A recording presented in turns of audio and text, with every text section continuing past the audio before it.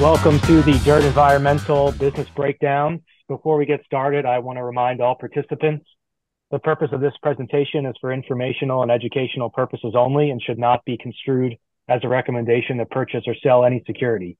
MicroCapClub is not a registered investment advisor. MicroCapClub, its partners, members, subscriber, and affiliates may or may not hold positions in one or more of the securities mentioned on this program and may trade in such securities at any time. Do your own due diligence and seek counsel from a registered investment advisor before trading in any security. I want to thank the MicroCapClub community for tuning into this business breakdowns conversation with Benjamin Urban, CEO of DIRTT Environmental Solutions.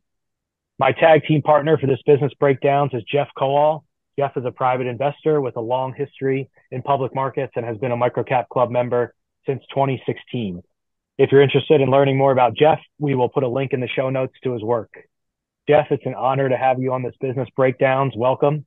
You may be on mute, but welcome. Thanks, Adam. Glad to be here.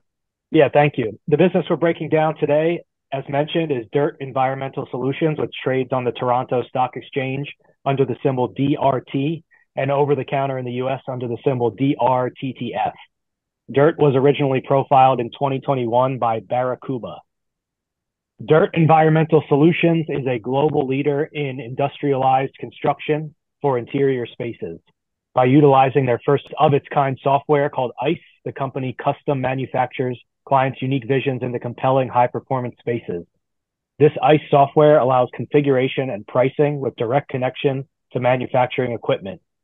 DIRTT has built sustainable workspaces for 30% of the Fortune 500, and the company's motto is not just built for today, building for tomorrow.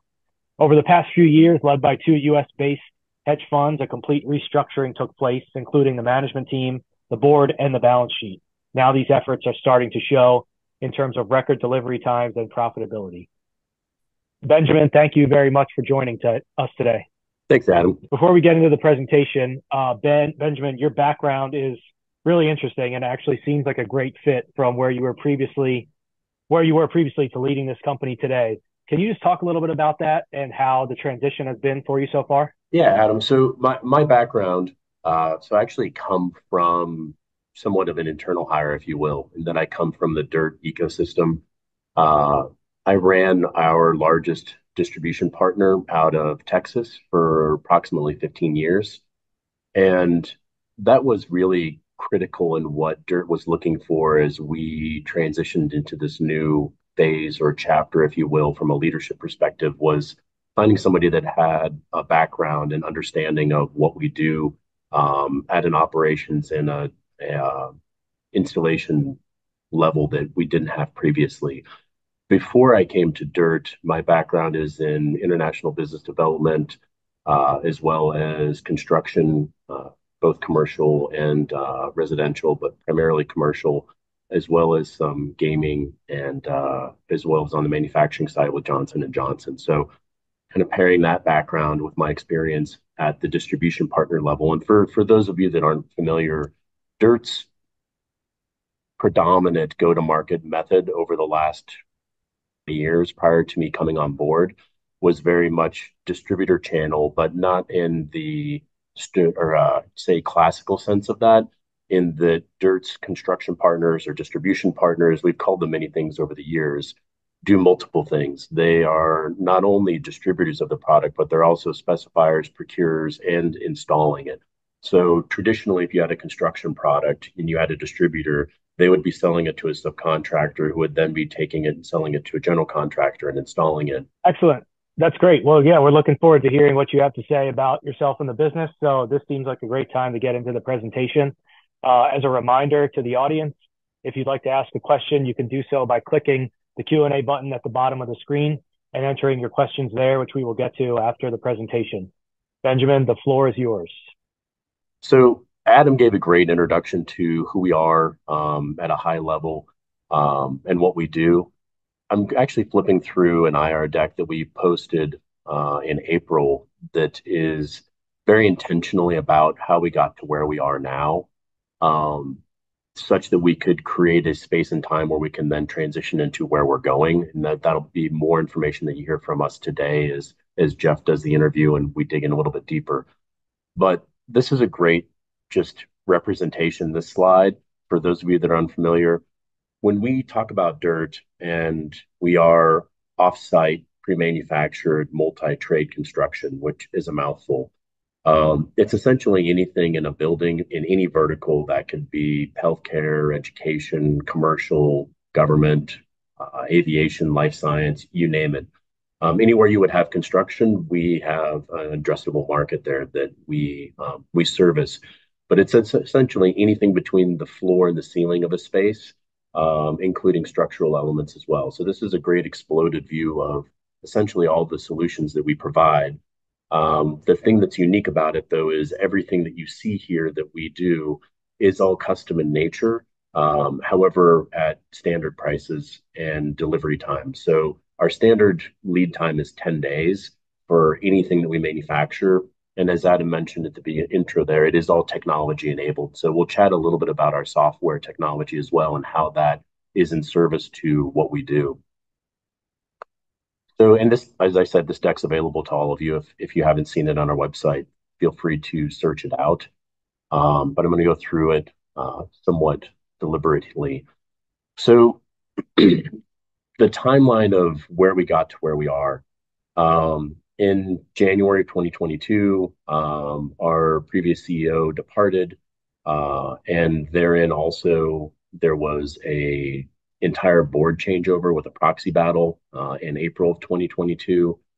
And therein was a full reset, if you will. So I came in July, August of 2022, and that was with an entirely new board. And at that point, just myself. And then we onboarded a new chief operating officer as well as a new CFO. And I look at that August 2022 as kind of that point in time where we transitioned it to a different approach at DIRTT. And we had significant work ahead of us in fixing not just the balance sheet, but pretty much all aspects of DIRTT needed some attention. And so what you'll see in this deck is what the financial results are of all the changes that we made and how long that took us to get to where we are today. And so I'm going to go through all of these. You can read them on your own. But essentially, it allowed us to get to a point where we are now, where we've now had 5 quarters of sequential positive EBITDA. And really what that was done, or how it was done, if you will, is, as Adam mentioned in my background and coming from DIRTT, my understanding of who we are and what we do is profound in that it allowed us to move quickly. And in that, the one thing that I didn't comment on, that it wasn't necessarily previous management, but COVID happened as well prior to me coming on board, which was a significant detriment to DIRTT. And so at that point, when we came on board, we were essentially burning cash significantly and needed to restructure. And so through different areas of the business and cost cutting, we were able to reposition DIRTT to a point of obviously where we got to profitability. But with that, and I think you can see here, it's a really good example of what happened. And you can see right where COVID happened in the middle. But when the previous leadership came on in 2018, we were pretty much at our high water mark of 275 million. And then that began to decline. And then COVID happened, declined further, 2021.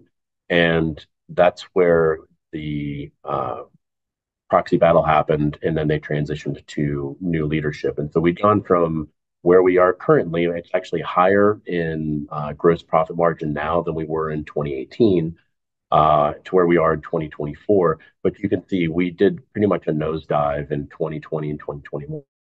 And part of the underlying reason for that is not just did our material costs increase, but DIRTT had a history of we don't have price increases. And so as commodity prices rose, in addition to demand decreasing, leadership didn't pivot. And therein was kind of what we were handed when we came on board, in that the dysfunctional way that DIRTT had approached how we handle price increases and commodities was when we had new innovation or new products, DIRTT would essentially overprice that to balance where we were deficient in margin in other parts of the business. And so it was not a healthy way of approaching it. And so what we did is we stopped doing that. We actually had 3 rounds of price increases to try and get back to a balance where we were profitable and back to margins north of 35%. And in doing so, that created the foundation for where we are today, in that through better tracking of those costs and efficiencies, it's positioned us such that we have the ability, if we need to, that we can rapidly deploy price increases if required, or continue to monitor it. And say we actually have an internal algorithm that we created specifically around cost tracking and commodities. And that's typically within 1 to 2% of accuracy, such that we have 6 to 12 months of runway to know if we're going to need to do a price increase or not. And we've also communicated that all the way through our distributors such that they're prepared for it should we need to do a price increase. We haven't had to in the last 18 months. And if we need to, we would actually put that out and disclose it ahead of time. So this is a great slide on sorry about that, our journey to excellence in where we've come from 2021. You can see that we're continuing to see revenue increase, our gross profits are increasing, our cash flow is increasing. We've brought down a significant amount of our overall debt. And so the next question is, where do we go from here? And I'm going to skip over through some of this because it's somewhat readable on your own. There we go. So again, this was from April of this year, showing our forward 12-month pipeline as well as our revenue forecasting accuracy. So the pipeline continues to grow, and you'll see this in our next quarter earnings release that we put out in November. And we actually just in our previous earnings release put out guidance. And this is important that you guys take notice of not just what our 12-month pipeline is, but we'll also disclose what our full pipeline is, meaning 12, 24, 36 months out. And why that's important is our typical sales cycle for construction is usually at a minimum around 12 months. And so what you're seeing here from our projections and pipeline, that is actually 90% accurate in what we know is coming, and that the pipeline itself, we don't include what we would call leads. And so this is known work that's either has a verbal award to it, it could be under contract. But the point being is that revenue forecasting accuracy you see on the far right, where we went from less than 80% accuracy in Q1 of 2023 to 97% accuracy or 99 by the end of the year. That is showing a higher level of integrity in what our overall forecasting is that we lacked before. And part of the way we were able to do that is identifying milestones with all projects that allow us that greater confidence in whether it's going to happen or not, that project through Salesforce. And that's what allowed us to get to that. And so measuring the things that matter as far as forecasting, such that this then trickles through the rest of the organization with operations as well, right? And that we have a much better ability to procure materials, schedule labor, and that's where you're starting to see that journey of zero deficiencies, 100% on time and full, and where we went from 84% on time and full to 97, 98%. I think last quarter we were north of 99. And so the piece that I'd like you guys to take note of outside of the improvements we've made here is that this is also all at 50% capacity. So running at 99% on time and full, and also having had the ability last year to stress test. October tends to be one of our busiest months from an order entry perspective. And so last October, we did 20 million that month and saw zero effect to our efficiencies or on time and full. So it gave us a view of further out And you guys can look at the guidance that we put out and how that layers in as far as a capacity perspective. But essentially, that proves out that at a 240 million, there isn't a lot required other than some additional labor, a bit of overtime. But you can also see the fixed cost leverage that happened in that month of October and how we can see that now as we project further out through 2024, 2025, and beyond. So in summary, I think that it's key that you note highest revenue we've had in Q4 of last year. Again, this was put out in April since 2019, highest gross margins, highest EBITDA.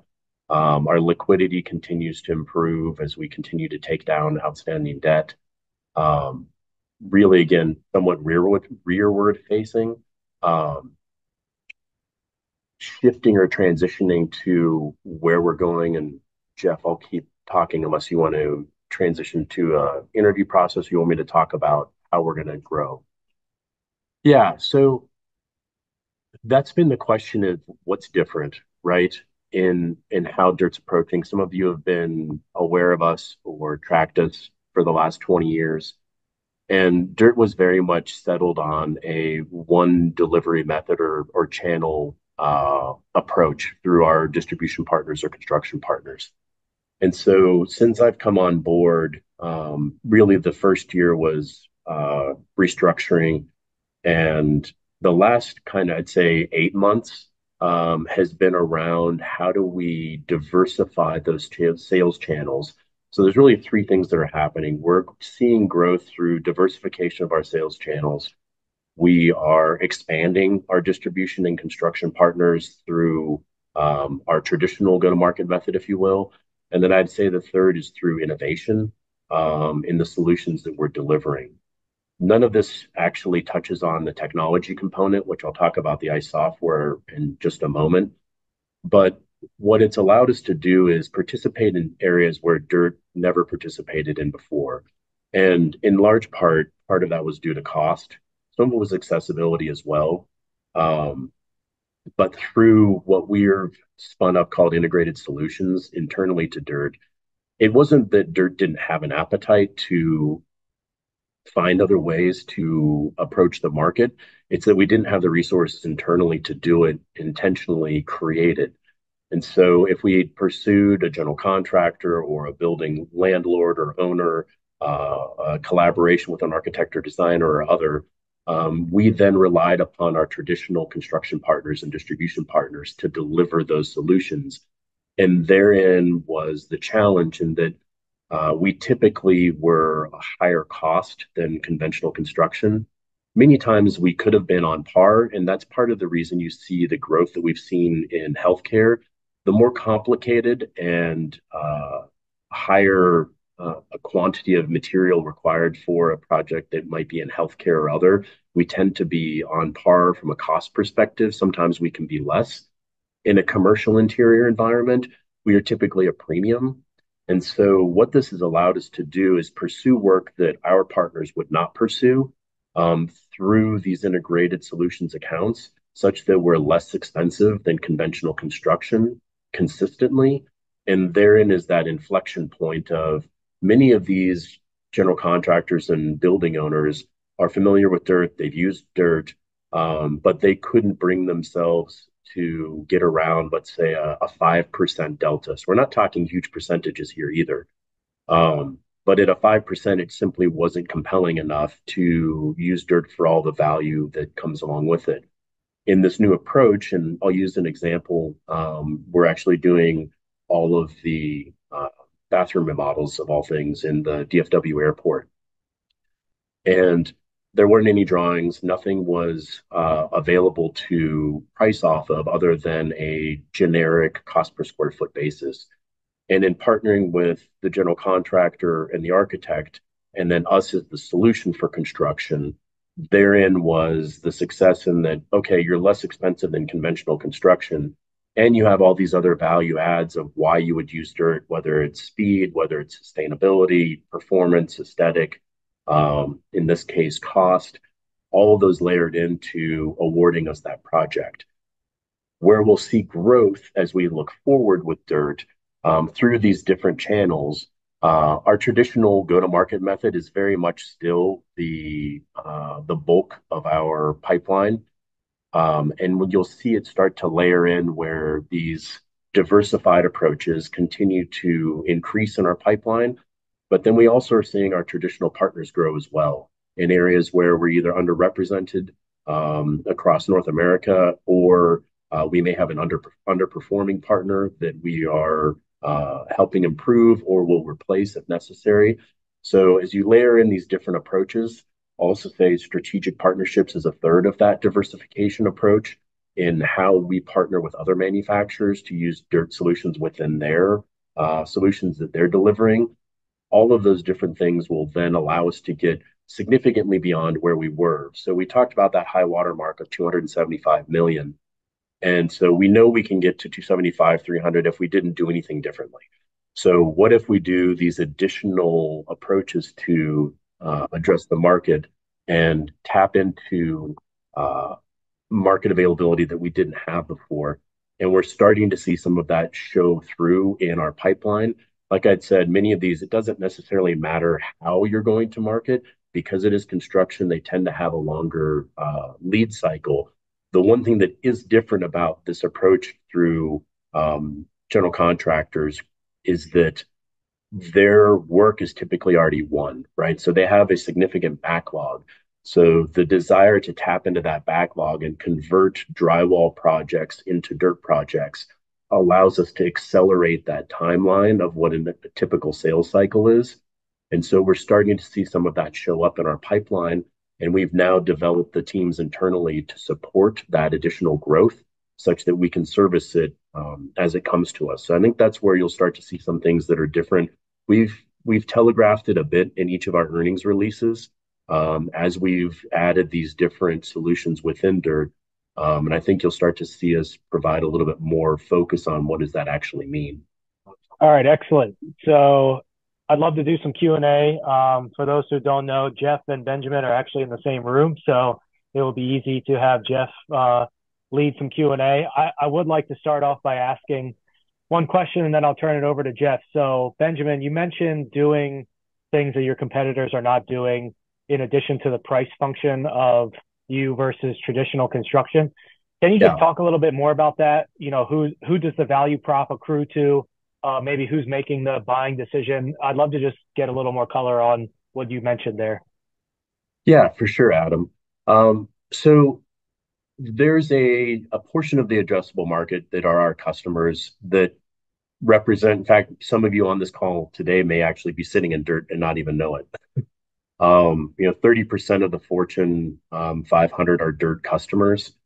And therein is the value proposition where they're using DIRTT because they either are reconfiguring frequently, they're purchasing because they're not sure of what their business growth is going to be. And so they need the ability to de-risk that such that they have the ability to scale if they need to make changes.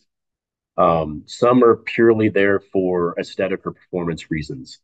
And so that group of customers that we have, be it the Googles, others of the world that are heavy DIRTT users, they are willing to pay that premium for all the value proposition that comes with DIRTT. I'll call it Class B building in, a smaller MSA that would normally be drywall, PLAM doors, we'll say lower in design. Those are usually not your DIRTT customers. Those are the ones that we want to become DIRTT customers. As our vision is transforming how the world builds. And so we're not going to get there through the typical DIRTT customer, which we still see growth in. So even with the headwinds that the commercial interior is seeing in the US, we're still seeing those traditional DIRTT customers.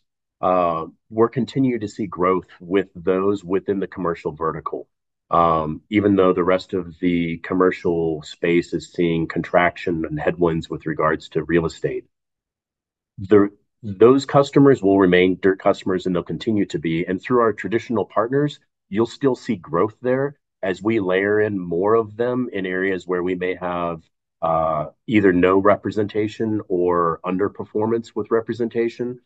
Um, Beyond that, where we're trying to get to is that group of customers that would not choose DIRTT because either A, they couldn't afford it, or B, they didn't know about it. And that's where these integrated partners are coming in. I'll use one with Integrity Built out of Oklahoma. It's a great example of they are a offsite pre-manufactured bathroom pod, kitchen pod. I'd say more focused on the uh, hotel industry and service, but they also do some healthcare. They're keen and they're using DIRTT instead of drywall for their own pods that they're manufacturing, but they're also a drywall subcontractor that does work across the US. And they utilize, obviously, in not obvious, but Oklahoma has one of the lowest labor rates in the nation um, for drywall labor. And they're able to convert their own backlog of drywall to DIRTT because it's less expensive than drywall for them. And so it allows them to take this solution to their customers that has a higher value proposition, not even beginning to talk about the sustainability piece of it, that would normally either A, not know about it, or B, not be willing to pay a premium for it.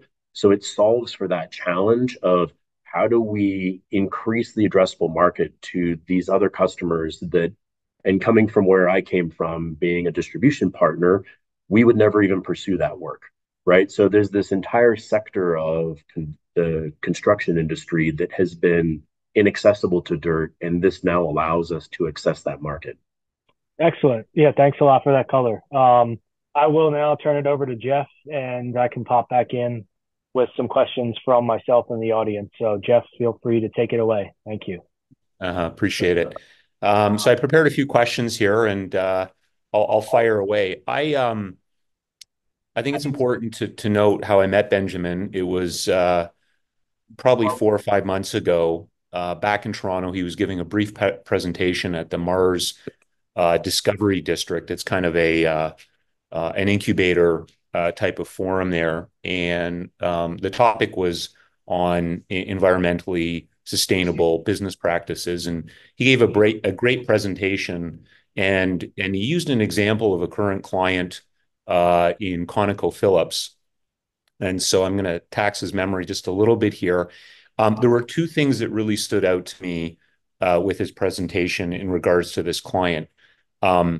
The first thing was the amount of landfill that DIRTT's solution avoids versus traditional construction. And he ran through some numbers, and I think it would be helpful for the listeners here to get an idea of what their solution does for all their clients in avoiding unnecessary landfill. And then the second part that I'd like him to talk about briefly is just how much clients actually re-image their space. And I don't remember the exact numbers that you used for ConocoPhillips, but it really floored me in how often people can use your, I'll call it a Lego-like solution to change up their space, and why that's important. For sure. I'm just going to leave mine off. We'll use your volume or turn it off altogether. No, so it's a great segue there, Jeff. So talking about, and we'll use the ConocoPhillips, it is a great example of how our customers use DIRTT. And at its core, what the thing that DIRTT does is it de-risks construction at every single turn of when you're building, and even after you've actually occupied the space. And it allows you to decrease schedule. It allows you to increase speed. It essentially eliminates chargebacks or change orders from a contingency perspective.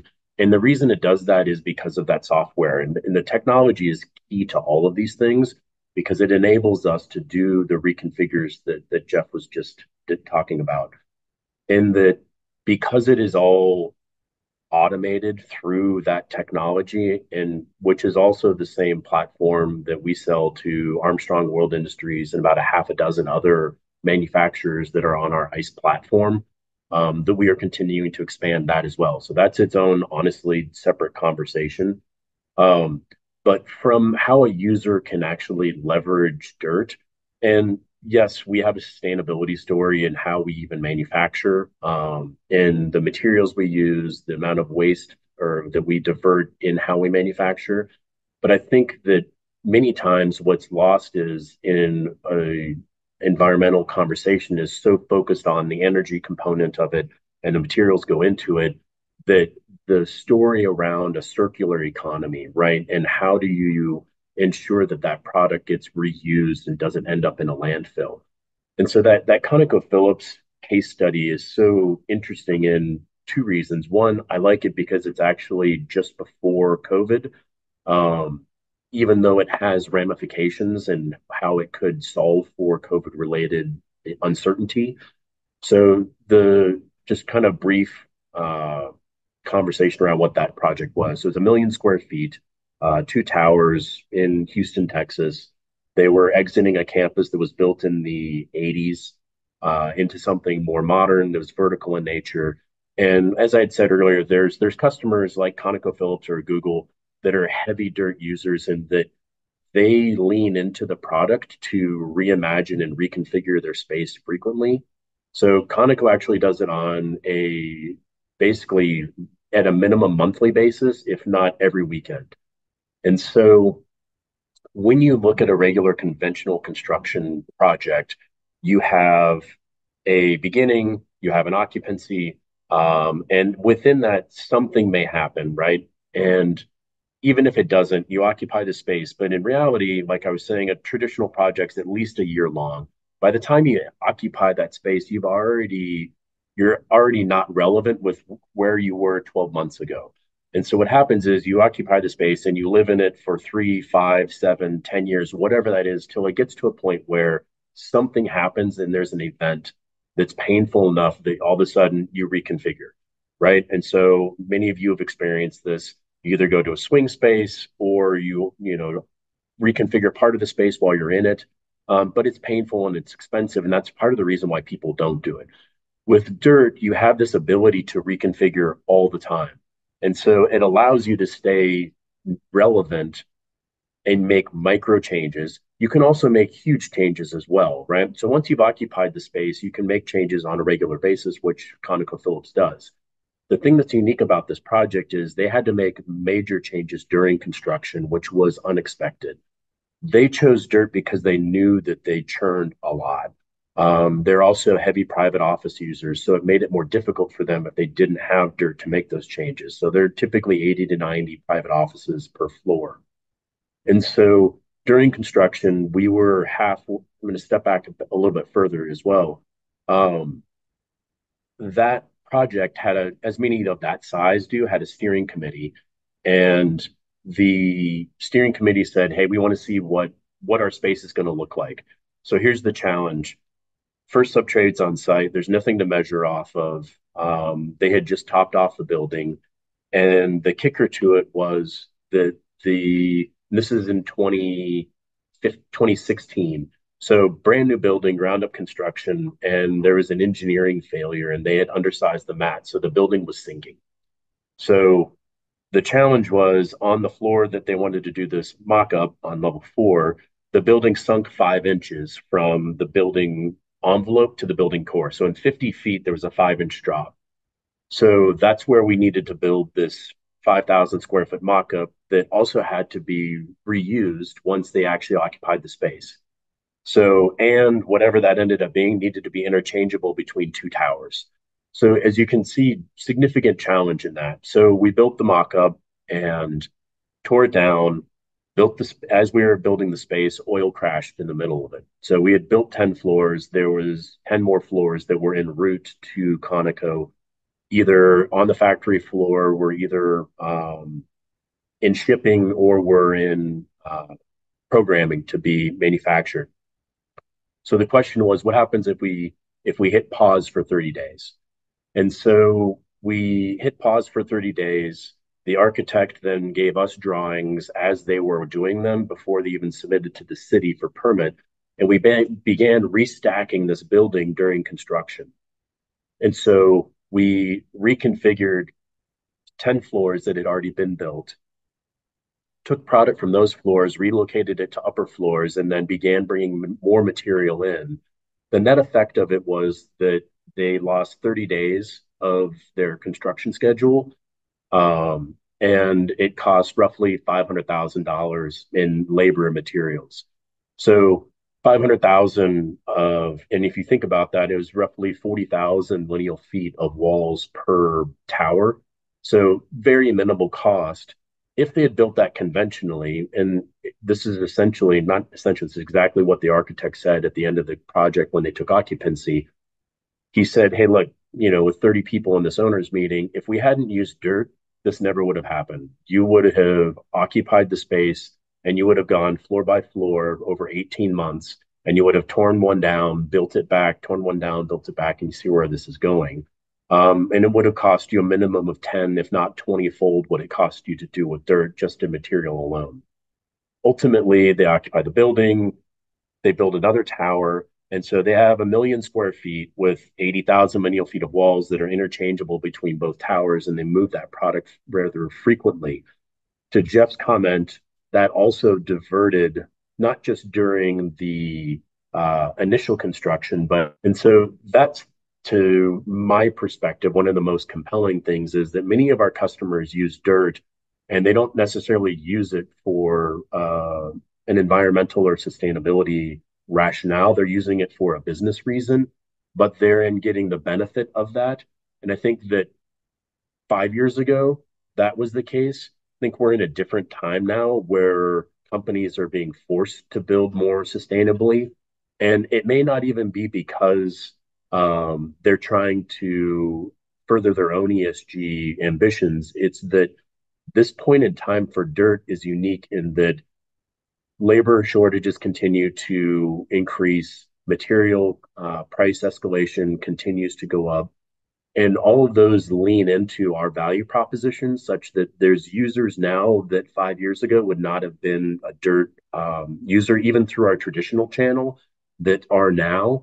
And then from a broader addressable market, through these integrated solutions that we've brought in-house to dirt, it allows us to access even more of that. So it's a unique transition time at dirt. Great. Thanks, Benjamin. I've got two quick questions, Adam, and then maybe we'll open up for questions. Does that work for you? Whatever works for you guys is fine. I have some questions myself as well. So my second question is the secret sauce. Benjamin mentioned Armstrong World that I think you've licensed out to them, and you mentioned some others.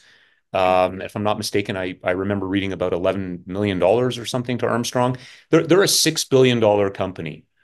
You guys have been reiterating this ICE software. Like, is this the secret sauce? Why is a $6 billion company interested in utilizing the software? Yeah. So it very much is our secret sauce, Jeff. The ICE technology allows us to do things that nobody else can. And the challenge for most manufacturers, and it has been somewhat for Armstrong, but they embraced it, is it's hard to unwind that. If you're manufacturing a certain way and then to basically refactor everything you're doing to be technology enabled and automate, the cost barriers are simply too high. And so for us, what we ended up doing is, because dirt was founded with technology from the beginning. So we had the ICE software before we manufactured a stick of anything, and it took years to create it. And to your point, over the last 20 years, it's continued to iterate and grow and improve and evolve. And so for Armstrong and others, the attraction is that what it enables a company to do, and really they're heavy users, not even fully leveraging the automation components or capabilities of what it can do on the manufacturing floor, but even purely from a pricing, configuration, rendering engine, such that they can then use that to influence how they're engineering and how they're manufacturing. So there's certain points in time where the software essentially superpowers what you do. We use it across the board, as do our partners, which is also unique. Many distributors, subcontractors, et cetera, rely upon the manufacturer to provide engineering drawings, provide bill of materials, do that lift for them. The software does that. So it automates it either for us or for them. So it allows them on their own to do that component of manufacturing that is typically relied upon by the manufacturer. Therein lies our ability to scale as well. And so for Armstrong and others, and it's interesting, I can't say for sure that these two are directly correlated, but if you look at their margin expansion, and we've been working with them for 6 years now, it was only recently that we had the transaction with them that allowed us to socialize that their Project Works software is actually ICE that we provide for them. And they continue to add as much of their catalog as fast as they possibly can. That software technology manufacturers out there that have an appetite for it. The thing is that there isn't anything off the shelf, and I've attended Advancing Prefab, Built Worlds, all these other construction product manufacturers. There is no solution out there. In fact, there's thousands of different variants that only accomplish a certain piece of that, right? And so all of them would love to have 10-day lead times, but until you have the ability to automate and then be able to scale with the automation, you simply can't get there. So you're relying upon an in-house large engineering team to essentially create those drawings of how you're going to build or manufacture this. This software automates all of that.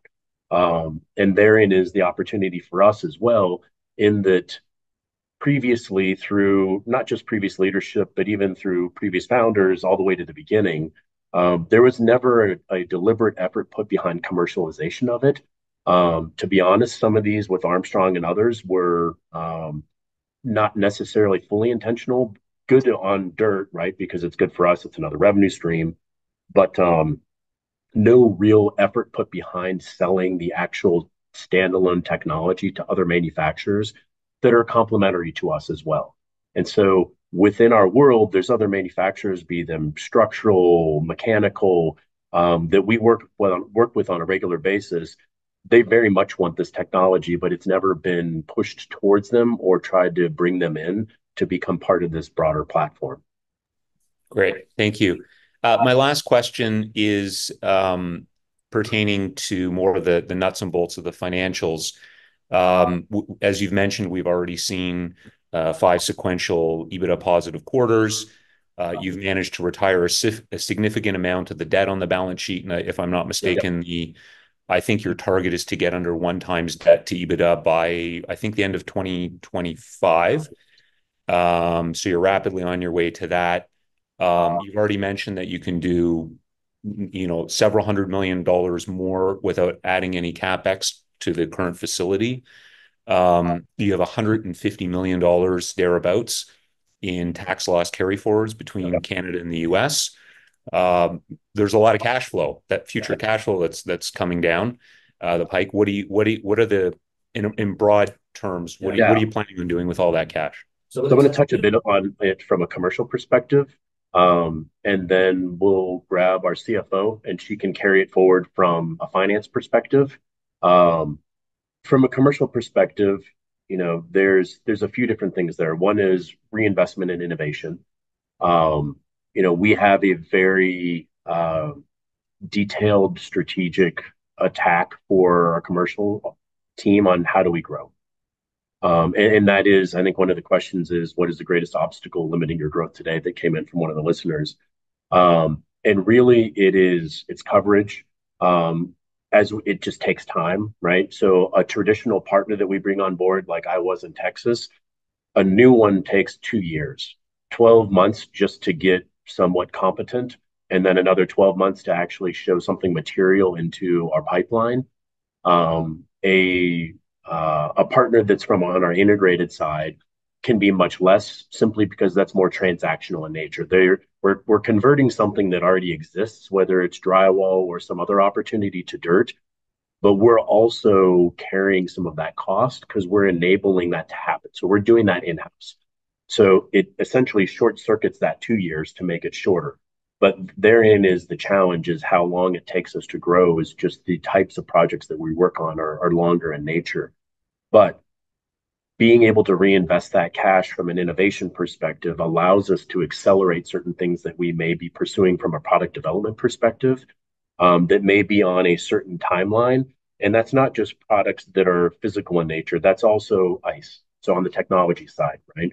So we have strategic plans for both of those sides of our business and already underway, right? So we've already put investments towards them. So we've begun that growth path. So we're already seeing it start to happen. But if we can accelerate it, so somewhat not competing, but complementary values is continue to get the debt down. And then to your point, at that cash flow per kind of inflection point where we have significantly more, how can we accelerate that to go even faster to get this growth to move more quickly? And that can be multiple things. There's another question about expanding the sales staff. Interestingly enough, with as efficient and profitable as we are, at similar revenue levels that we've been at before, with a significantly smaller sales staff. So we've accomplished this not with just layering in more people from a sales perspective. That being said, that doesn't mean that there is an opportunity to grow. And so as we layer in additional direct sales support, so we have direct salespeople in the field, in addition to our distributors who have their own sales force. And then from a business to business perspective with these integrated partners, they also have their own internal sales force. But as we grow, and again, it takes time, it's not simply just layer in salespeople and watch it happen. But we will continue to add sales teams. We've also added recently column subject matter experts in certain verticals that are tactical for us, be it healthcare, aviation, others, where we see greater opportunity to grow faster. Balancing that though, and the reason I say balance, Jeff, is that lessons from the past, previous leadership, we want to be $500 million. We're going to send out guidance. This is how we're going to do it.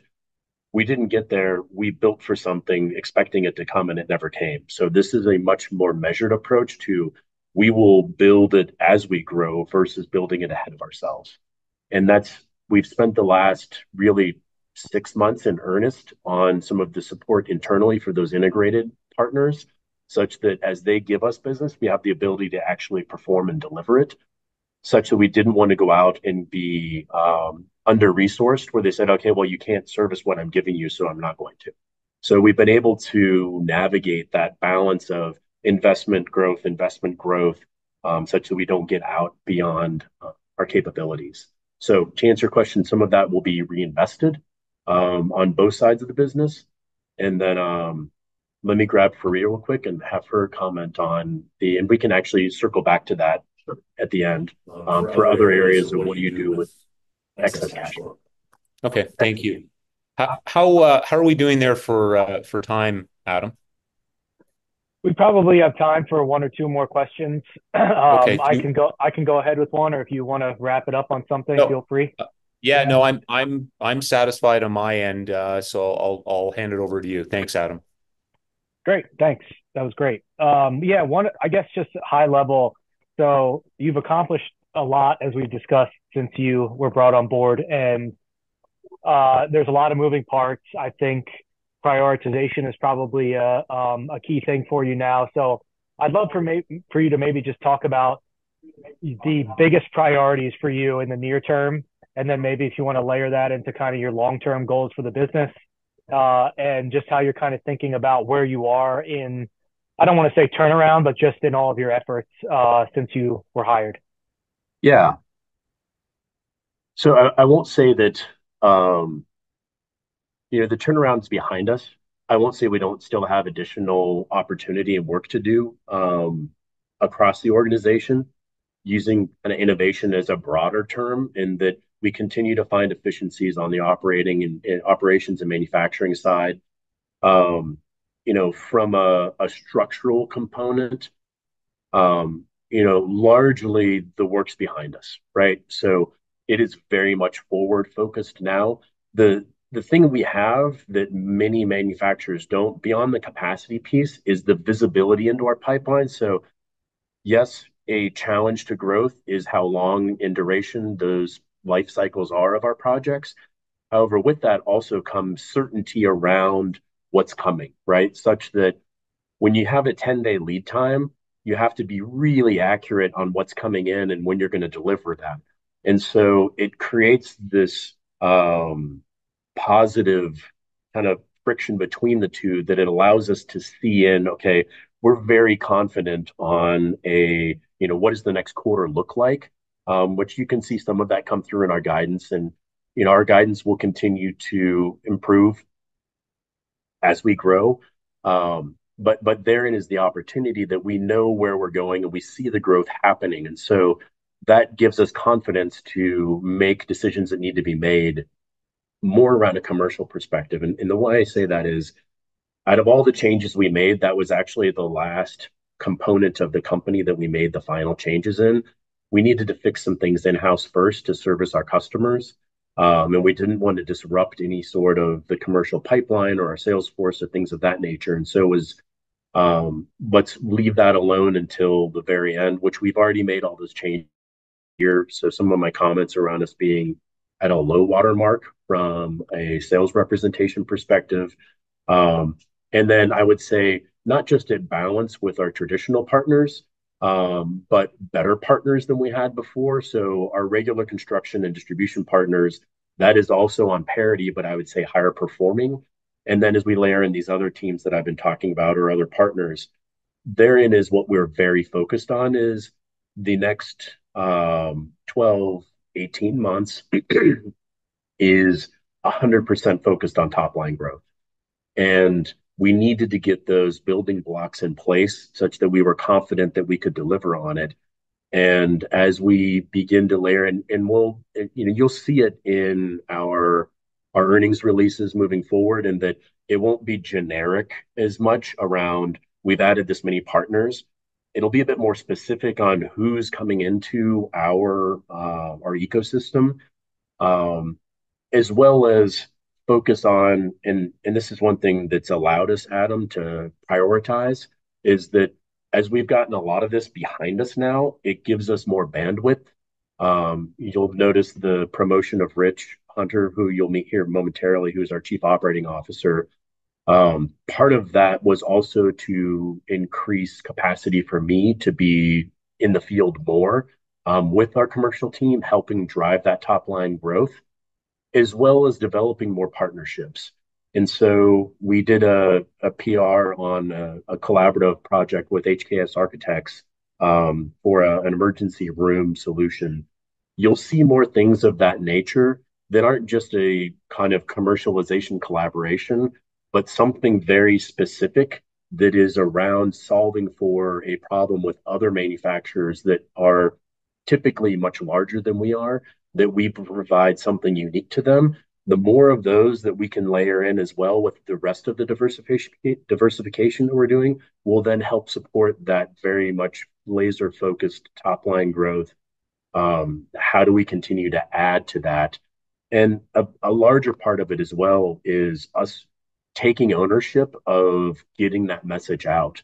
We've been historically at DIRTT very reactive to our partners and relying upon them to get that message out to the world about what we do.